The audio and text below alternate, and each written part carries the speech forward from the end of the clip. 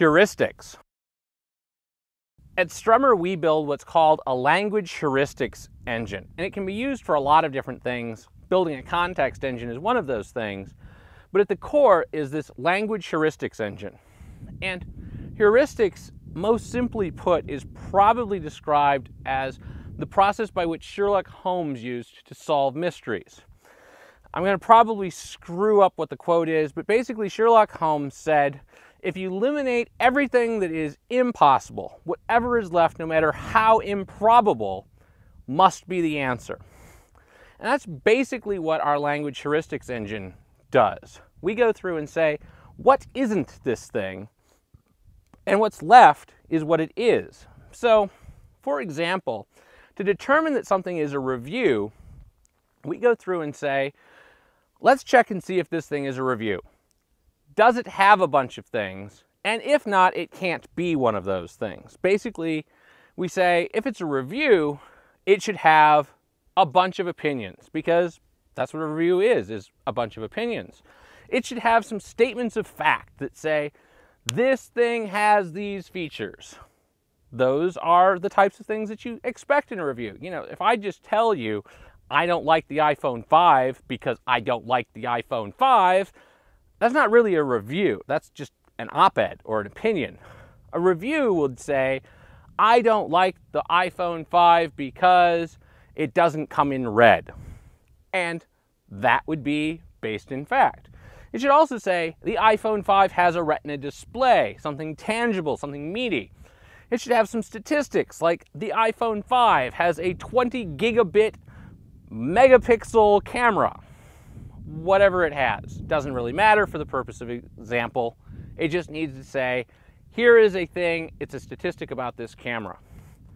It should also have a conclusion that basically just says, I wouldn't buy an iPhone 5, I would buy an iPhone 5, I would recommend an iPhone 5 to so-and-so, and from that you can determine it is a review.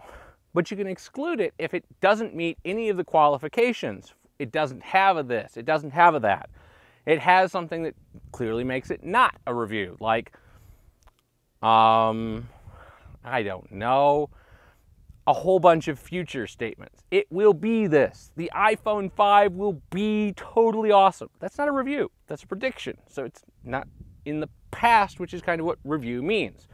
And so a Language Heuristics Engine uses heuristics to eliminate what something can't be in order to determine what it is. And as long as it meets all of the disqualifiers, it is that thing, or at least we hope so. Hopefully we've got enough things to disqualify it from being something that we can say what it is. Now, in order for a heuristics engine to work, you've got to have enough qualifiers that you can actually definitively say, this is what it is that I want. So, for example, let's say we wanted to say, is this a human? We'd say, does it have 2 arms? Yep. Does it have 2 legs? Yep. Okay, well, that doesn't mean that just because it has 2 arms and 2 legs that it is a human. We also know, is it living? Does it have a brain? Does it have 2 eyes? A whole bunch of things.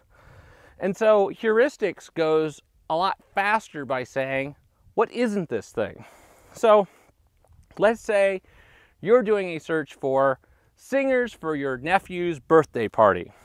Okay, let's disqualify everything that doesn't work. Okay, it should sing. Ta-da! We've disqualified a lot of things. Probably it needs to be local, so it doesn't matter whether or not it is a singer, but it's 4,000 miles away. That's probably not realistic.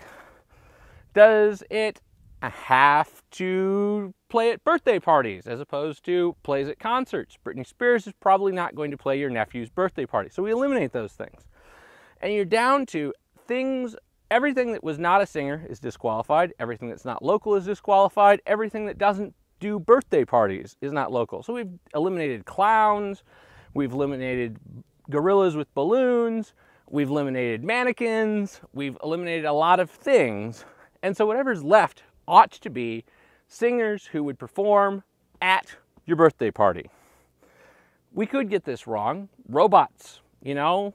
I used to go to Chuck E. Cheese's and Showbiz Pizza, Animatronics could possibly perform at your nephew's birthday, and we would have gotten that wrong because we didn't specify not animatronic.